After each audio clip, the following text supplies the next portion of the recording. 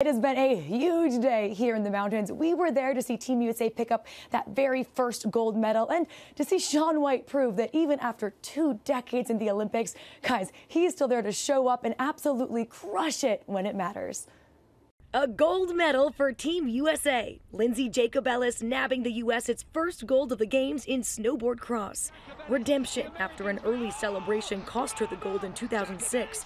Now in her 5th Olympics at 36, she's the oldest snowboarder to ever win an Olympic medal. And a nail-biter on the halfpipe, Shaun White in his 5th and what he said will be his final Olympics, wiping out in his first run while trying to pull off his signature move, the double McTwist 1260.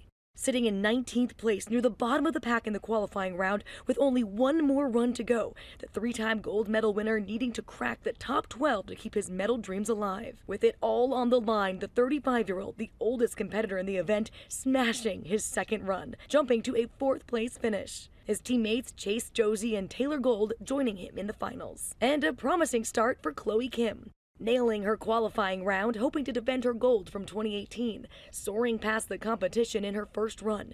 Even an unexpected fall in her second, not enough to knock her off the top of the leaderboard going into the finals.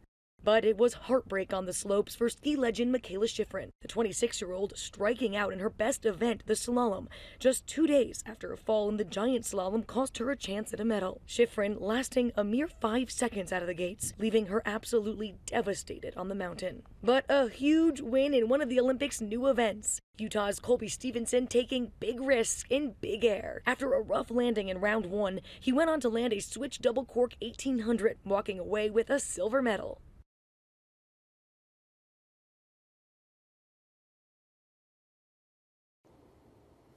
And with Lindsey Jacobellis' victory, Team USA put its first gold medal on the board, putting it at 10th place in the gold medal race. Germany's in the lead with 5. But guys, we have a few big events coming up in the next couple of days, so Team USA could be climbing up that leaderboard soon. Michael? Well, we'll definitely be watching that, Maggie. And the U.S. skating team, they were supposed to get their silver medals last night, but the ceremony was delayed. What happened?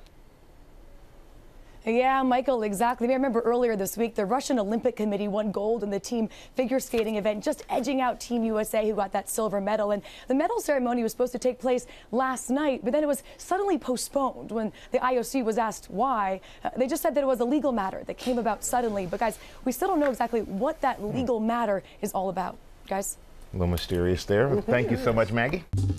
Well, hey there, GMA fans. Robin Roberts here. Thanks for checking out our YouTube channel. Lots of great stuff here. So go on, click the subscribe button right over here to get more of awesome videos and content from GMA every day, anytime. We thank you for watching, and we'll see you in the morning on GMA.